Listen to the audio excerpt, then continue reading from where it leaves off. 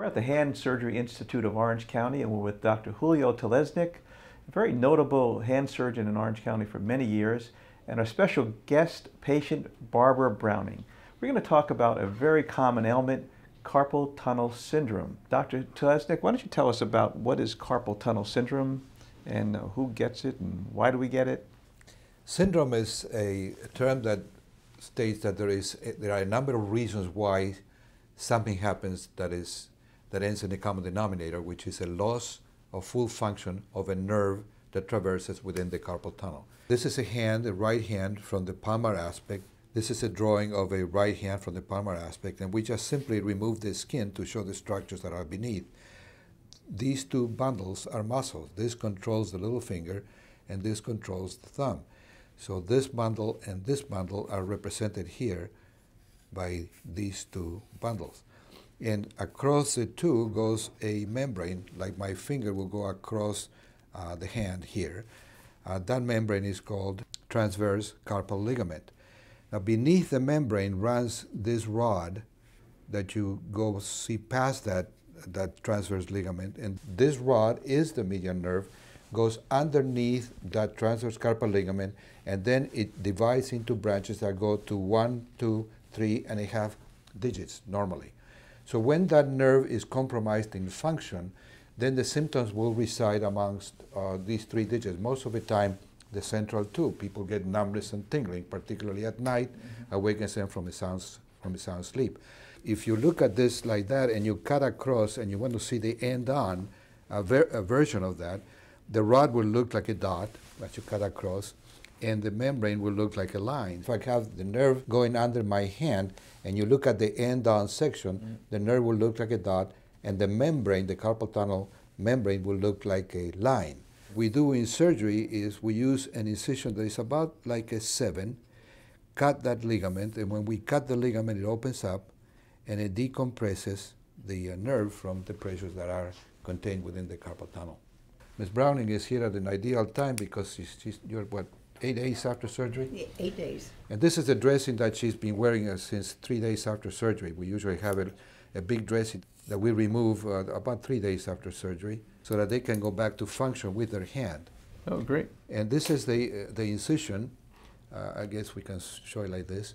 And you see the tiny little transverse portion and then the longitudinal portion. This white worm under the suture is simply to help my cast tech to remove the sutures.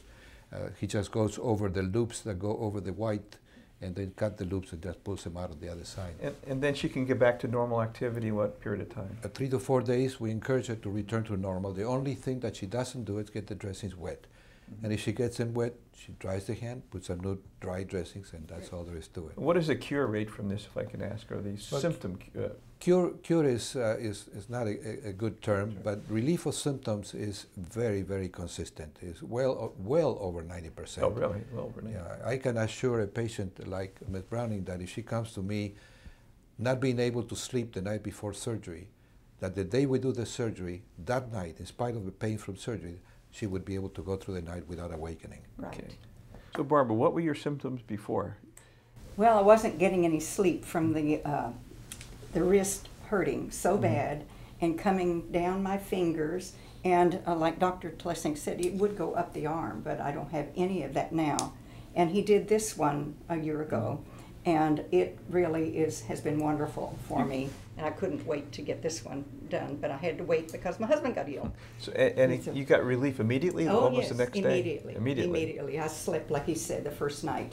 I slept where before I might get 2 hours sleep a night. And it was hard going around in a stupor all day, and that's what I did. But now I'm getting a Did you have full symptoms in the daytime or just at night? It hurt during the day, and lots of times I would put a wrist brace on, trying to get relief, and put different things that you get at the drugstore and what have on, you know, and all, but it just did not help. And so I knew I had to have it done. That's fantastic. So if you get these symptoms, do you think that they should be operated on sooner than later? Is there permanent damage, or should you try like anti-inflammatory drugs or something else before? Well, to us, the decision as to whether to proceed with surgery or not is not mine, but the patient's.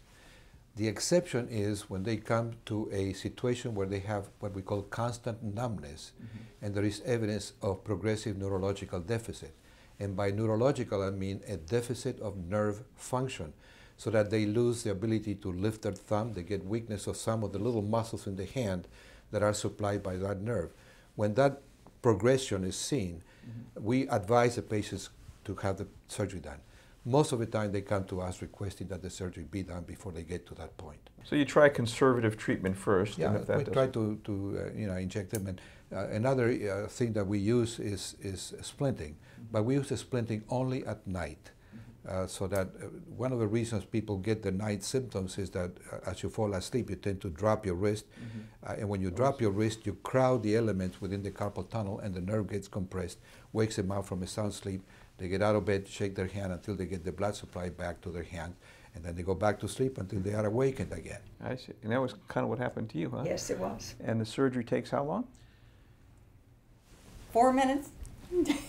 She is a different patient. We usually use about 10 to 11 minutes, but in her case, because she had this swelling of the arm following breast surgery, we had to do it faster than usual, very quickly. And the characteristic symptoms are what you go by. You do the surgery based on the symptoms of the patient, and sometimes I think there's a nerve conduction study where you can measure the nerve. Yes, we do nerve conduction studies. They usually simply are done to confirm the diagnosis. This is a clinical diagnosis. Yeah, okay. We do it on the basis of our examination of patients and the patient's symptoms and history. And the success rate is about? Very high. Very high. In the 90% range, something like that? Very high. Well, that's very interesting. It's a common problem, and looks like you have a good cure for symptom cure for it. Relief, symptom relief, yes, it's good. Well, thanks for coming here today, Barbara. I'm glad you did well. Julio, thank you so much. Oh, you're very welcome. I hope it'll help someone else. I think it will. Julio, thanks for coming. Thank you for inviting me. So if a patient comes in and they're saying my hand is numb, how do you reassure them that it's not a stroke, for instance? That it's not a clot that went to the brain and damaged some of the nerve cells in the brain? Those are entirely different sets of symptoms, and people that have a central nervous problem, like a stroke, for instance, will have symptoms throughout the entire upper extremity. This is very localized. You know, it's just like having a telephone cable that is cut and it goes to that telephone. Telephone next door to that, still working fine. It's not as if somebody had come to the telephone company, the central office, and bombed it. Then everything is out of function.